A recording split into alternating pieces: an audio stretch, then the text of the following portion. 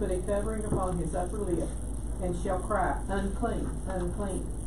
All the days wherein the plague shall be in him, he shall be defiled. He is unclean. He shall dwell alone. Without the camp shall his habitation be. Now that's a horrible life. If you look at those two verses, and we can see why it would end in death, so to speak. But anyway, what he's talking about here, describing leprosy, the first word that is important is the word plague. Because when I think of a plague, I think of like the Black Plague in England, in Europe. You think of other plagues we just went through. We are in a plague right now, so to speak. So Jesus, or in the Bible, when we're writing this, we describe leprosy as a plague, and it suggests that it is considered a divine affliction.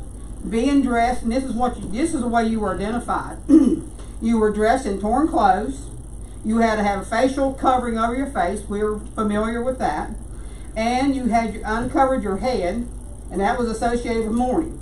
Also, adding to that trauma part, the law of Moses required the afflicted person that first off, you had to stay away from people, but if someone approached you, you had to cry out, unclean. And they all knew what that meant, so they would not even come near you.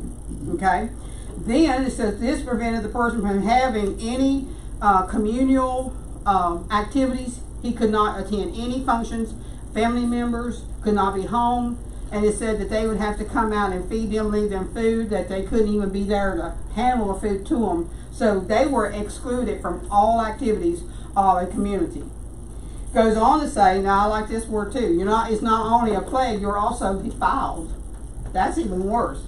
And therefore, that person had to be quarantined. And the way they were quarantined, they were just told to go live out there in the woods, so to speak. I mean, they had to stay away from everybody.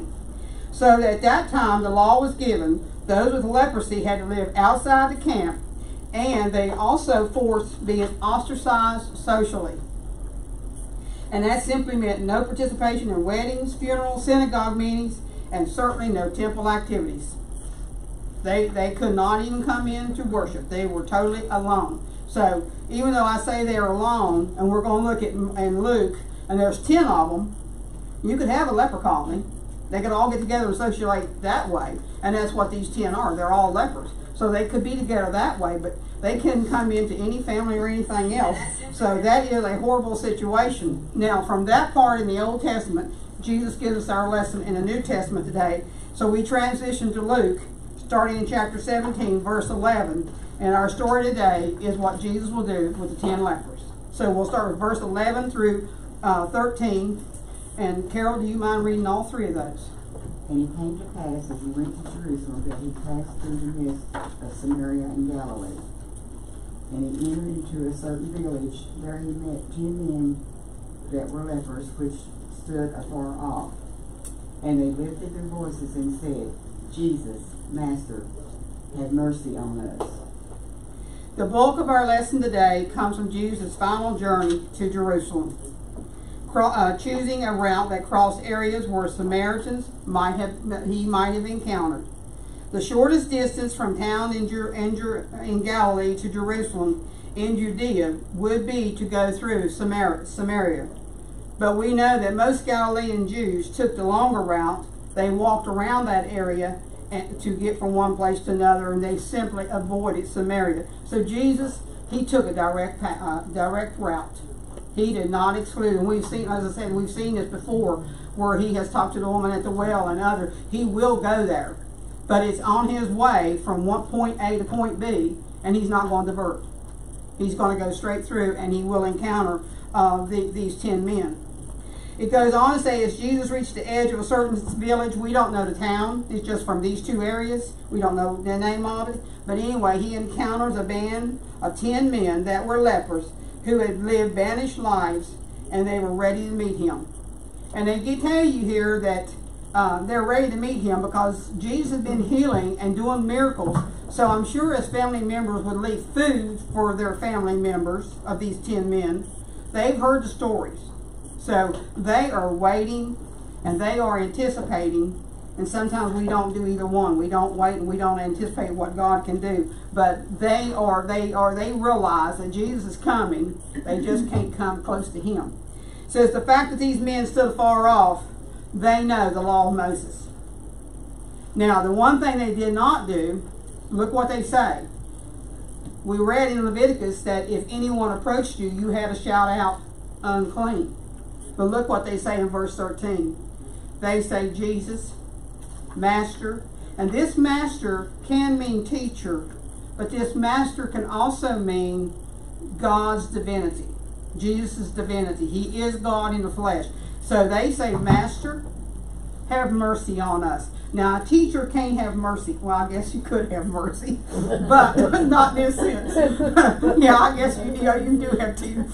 You do sometimes. But anyway, but in this sense, well, put it this way. I can't give you mercy in a way. Not the way he's talking. They want mercy, and this mercy is when God gave it to all of us, he gave us healing. And that's what they're asking for, this kind of mercy that can only come from God. So they do call, this is what they say. So they say, Jesus, Master, have mercy on us. Not that we're unclean, okay? They did not approach Jesus, choosing instead to shout at him from a distance. And Jesus can hear that shout. And he didn't go up to him and touch him either. And also, when they use the word master, it tells you here that it was a term of respect, a term of deference, which implied they knew they had some knowledge of Jesus. But as I said, only God can truly give us mercy. It goes on to say that their focus was on a plea for mercy, which is divine favor in telling God's healing. The men with leprosy saw Jesus as a conduit of God's grace and mercy. Think of that tree out there and you got the sap in between. That's a conduit. So Jesus is the conduit physically on earth to God the Father in heaven, because we know that anytime Jesus did anything, he always stopped and did what first? Prayed to the Father. He tells us, I can do nothing except what I see the Father, what the Father has done. So he always stops there. And also it goes on, because they see him as a conduit, their preparedness of this band of desperate men indicate that Jesus' arrival was expected and eagerly anticipated. They know where they can get healing. The question is, will they get healing? And then the question is, what kind of healing do they get?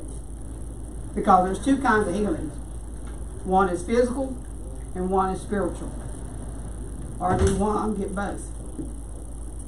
And we'll see. He got both. Okay? Tell you the little end of the story. All right, verse 14. Joyce, do you mind reading 14? And when he saw them, he said unto them, Go show yourselves unto the priests. And it came to pass that as they went, they were cleansed. So Jesus' immediate response was not to heal them. You know, sometimes he spit in the dirt and put dirt on someone's eyes or whatever. Sometimes, like the woman with the issue of blood, she just touched his garment. She was healed instantly. Jesus does none of that. He says, go, show yourself to the priests. Now that goes back to Leviticus. They could not come back into community until the priest said you were clean. So Jesus is following in that point the law, if you go with that. So Jesus instructed them to seek such certification before they were healed, though he spoke as though it had already happened. However, I think this is a key point. He said what? What was the very first word Jesus said to these men? He said, go. If they had not gone, started toward the priest, they would not have been healed. They had to follow his command, and he said, go. And as they went, that leprosy just disappeared. But they had to go to the priest so the priest could declare them clean, therefore they could be reestablished in the community. But if these men did not go, they would not have been healed. So they had to listen to what Jesus was saying. It goes on to tell you here that these 10 men with leprosy were not healed until they began to make their way to the priest as Jesus commanded. It didn't go away when Jesus said, be healed. It went away as he said, go, and they took a foot and started. That's when it started happening. I don't know how long it took it to go away, but as they started, that's when it started. That's when the healing started. And that last paragraph, I like this paragraph, because as I said, what kind of healing do we want? A simple lesson here is that faith that resulted in obedience to leading to healing. First off, they had to obey. And we don't always obey, but they had to obey. That's the first step. And so the first step of obeying was to go. For the 10 men out of our text, this was a physical healing. All 10 of them got healed. There is no question in that. They all got a physical healing. Okay? And we also get physical healings. But we also want other kind of healing. We want a spiritual healing because we want when we draw our last breath here, we want to be present where? In his arms, right in front of his face, so to speak, in his presence. However you want to say that. So look what the rest of it says. For us it may be a spiritual healing, a cleansing of our unclean hearts, that we obediently follow Jesus. Do we have leprosy? No. But do we have sin? Do we have unclean hearts? Then we got to get the heart clean. So we're kind of in the same boat as these 10 men. And then let's see what happens in verse 15 and 16, because this is where Jesus turns the story around with a little twist. Debbie, do you mind reading those 2 verses? And one of them, when he saw that he was healed, turned back and with a loud voice glorified God, and fell down on his face at his feet, giving him thanks. And he was a Samaritan. So one man's heart drove him to respond in ways that did not attribute to the other 9. So what were those ways? Well, first, he delayed his trip to the priest as he turned back to Jesus. He declared to be declared clean by a priest was trumped by his desire to show gratitude. Mary said in her prayer, and I titled my lesson, we are to give thanks. Even in the bad times, we are to give thanks. Because you know what? He's still there with us. I watched the preacher and he titled his lesson, Where is God? And he says, God is right there with you in the ordeal that you are going through, or that we are going through. Let me change it to we, because we all go through ordeals. And where is God? If we are a child of his, he is right there in that ordeal. So he's still with us. All right, so the first point, he wanted to show gratitude. He was very, very grateful. Second, he cried in the loudest voice. You can only imagine what the man said. I mean, he has seen this leprosy dissolve off his skin. I mean, he's on cloud 9. He's happy as a lark, so to speak. Third, this really gets it. Do we do what he does? Sometimes. He fell down at Jesus' feet, which was an extreme posture of submission that was only appropriate to God. So when they say master back there, they're saying more than teacher. Because remember, even the ruler, I looked that up, the ruler, he said, what can I do to get inherit in eternal life? And Jesus told him what? Go and sell everything, because he calls him master also. You can find this, there's other scripture reference with the word master in it, and he couldn't sell everything. So Jesus wants them to know more than just, am I a teacher, I'm doing good works. I'm also God in the flesh. So that's why I say I think that term has, that word master can also, well, it's related to God. It's not my thinking, it is related to God. So he does these 3 things, and it says his mourning. I mean, he's not crying anymore. He's not mourning. He doesn't have a death sentence. He's got life. He's got a fellowship with all the people he ever knew. So his mourning was transformed into spontaneous praise for the one who brought God's healing to him as he gave thanks. Because the healing, of course, Jesus prayed or whatever to the Father first, but it came through whom? Who did the speaking? Of course, Jesus is still God. I realize that too. But in this case, one part of the Trinity, it was Jesus in the flesh, and he spoke, and he recognizes this is God. Goes on to say one thing the man knew. This is what he knew. Jesus had been God's instrument in his healing. The man had been shown mercy. He asked for mercy back there. They all asked for mercy. He has now been shown mercy. So here's your question. What is the nature of worship, or what is worship? Look at those last 2 sentences. We glorify God for who he is, extolling his revealed attributes. And Mary said that in her prayer. He is good. Even when we're in bad times, God is still good. God is always good. God is love. We know that. He so loved the world, he gave us Jesus, his son, so we could have a restored relationship. God is compassion. He had compassion on these men. He healed them. He had compassion on that woman who touched his garment.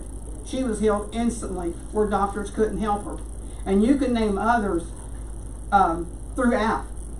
He is creator. I sat on the back porch this morning, just watched the squirrels eat and the birds eat and everything out in the yard and listen to all this and look at this blue sky. Does God deserve praise? Oh, yes, he does. You think you got masterpiece like Rembrandt or Mona Lisa? I got news for you. God is a better painter. Yes. Much better painter. And I like all four seasons too. So, I asked you, what is worship? We glorified God, and Mary started her prayer off. We need to praise him before we start asking for all these things. Because who is he? He is creator. He is Almighty God. He is the great I am. He is my rock, my strength. There's some beautiful words in Psalms that is read throughout. And then I was reading Solomon's prayer, and what he praises God for who God is. And he didn't just sacrifice one animal, he sacrificed 1,000 animals to show what God had done when they had built the temple. And then this is the next part of worship. We thank God for what he has done in providing the blessings that we personally enjoy. Before we ask for something, we need to thank him for who he is. Because guess what? He knows what we need before we ask, right?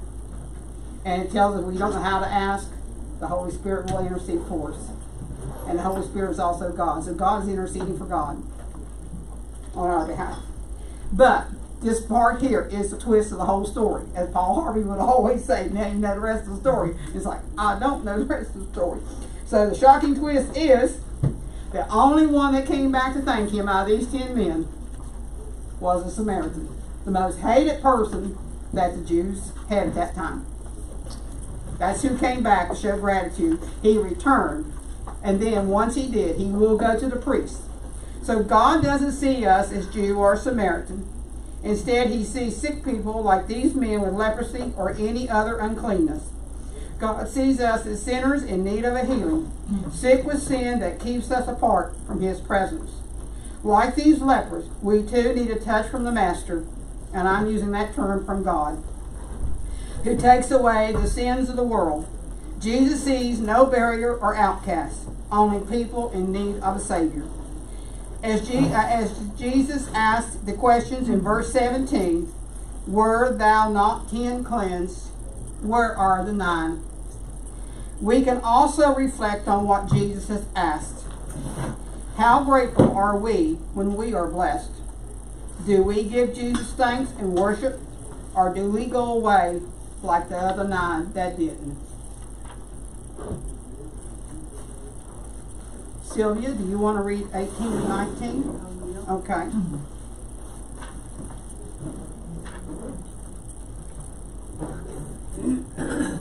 There are not found that return to give glory to God, save this strange. And he said unto them, Arise and go thy way, thy faith has made thee whole. We find in verse 18 that the one who did come back was a non-Jew, a stranger. This was a rebuke to the Jews who, of all people, should have accepted, should have realized and knew who Jesus was. They had seen miracles. They had seen the dove once he was baptized to sin. They had heard his voice. So they should have known without a doubt that Jesus was the Messiah. And they should have known what his mission was. But they didn't. They did not recognize it. So Jesus kind of rebukes them for just a little bit right here with that. Relationship is the key on this relationship. The relationship is what we have with God personally, not what our ancestors had with God. And basically, putting it another way, we can't ride somebody else's coattails to heaven. We got to walk our own path, make our own acceptance, invite him into our heart, and then everything else can fall into place. But just because a parent or a grandparent or somebody you knew was a great Christian saint, that's great, but that's not going to get us there. It's a personal relationship, and what they were seeing here, even though they saw all this, they were relying on ancestral his history instead of making a personal relationship. It goes on to say, after posing his rhetorical question, because they were rhetorical, and you really don't answer a rhetorical question, okay? And he posed that just so all those around could hear, because he's still got 12 disciples that need to get grounded, because he hasn't left yet. Remember, he's in his 3rd year of ministry, so he's going to Jerusalem for the last time. And so he's got to get them grounded. Jesus returned to the Samaritan. All the men were healed by faith. So all 10 were healed. There's no doubt in that. And they were healed by faith.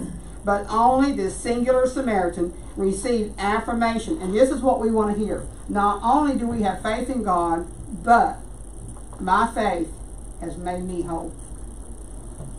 And we've talked about being made whole, and I'll just say it down here again. Being made whole is another way of saying being saved. And we have studied that previously in our lessons. We saw that in lesson 2. We used that phrase, being made whole. Also, that woman with the issue of blood, she was made whole instantly. And then also we saw that in lesson 3. So Jesus offered physical healing to some. It had to be expected by faith. He offered salvation from sins to all. It also had to be expected by faith. Like I said, his first word to these men were what? Go. If they had turned away and went around like, you're not even going to touch me, you're not going to do anything else for me, would they have been healed? No. They had to obey what he said, and he said go. And as they started, and I thought, well, he said go, but the guy stopped and came back and thanked Jesus, and then he went to the priest, because he was healed. But he had to go to the priest to get cleansed so he could return to community, okay? Goes on, said the larger picture here that we're talking about in Luke, between Luke and Acts, is the Samaritans form a bridge between the Jews and the Gentiles. Luke's understanding of Jesus' plan for evangelism was for it to begin in Jerusalem and Judea, move to Samaria, and then to the uttermost parts of the world. Sounds like Matthew, very end, Great Commission. A complete healing. In this unit, we have focused on what Jesus teaches about faith, and the topics he touched on have included worry, fear, doubt, faith, and gratitude. When we find ourselves faced with these issues, we have key verses to help us handle them when they arise. Worry can distract. Counter it with Matthew 6:32 to 33. Your heavenly Father knoweth that ye have need of all these things. But seek ye first the kingdom of God and his righteousness, and all these things shall be added unto you. Fear can vex. Quote Matthew 8:26. He saith unto them, Why are ye fearful, O ye little faith? Then he rose and rebuked the winds and the sea, and there was a great calm. Doubt can paralyze. Read Matthew 14:31. Immediately Jesus stretched forth his hand and caught him, and said unto him, O thou of little faith, wherefore didst thou doubt? Faith can heal. Apply Matthew 9:22. Jesus turned him about, and when he saw her, he said, Daughter, be of good comfort, thy faith hath made thee whole. And the woman was made whole from that hour. Gratitude can reveal. Stand on Luke 17:15. One of them, when he saw that he was healed, turned back and with a loud voice glorified God. Life doesn't get much worse than the fate of a person with leprosy in Jesus' day. Excluded from community, required to be self-degrading in word and appearance, and destined to live with a slowly fatal and painful disease. It was a living death. Yet a heart of thankfulness survived in this Samaritan leper. God does not need our thanks, but he created us as beings who need to give thanks. The unthankful life can become bitter and cold. The thankful heart will find peace and purpose in all circumstances. May we learn from the man who returned that even in the humblest of circumstances, there is nothing to prevent us from giving praise and thanks to God, nothing except our own selfish and stubborn hearts. May we recognize our spiritual poverty, ask for God's mercy, and give praise and thanks when it arises. Linda, can I ask you to close this? Heavenly Father, thank you so much for these scriptures and the lessons that Mindy has read to us today, and that we should always be thankful for even the smallest thing that Jesus does for us. Lord, we ask you to go with us through the rest of these services and be back with us tonight as we share together to celebrate the 4th of July that was given to us by our ancestors and the freedom that we have from it. May we never forget that either. So Lord, I just ask you to be with us. In his name I pray. Amen. Thank you. Thank you.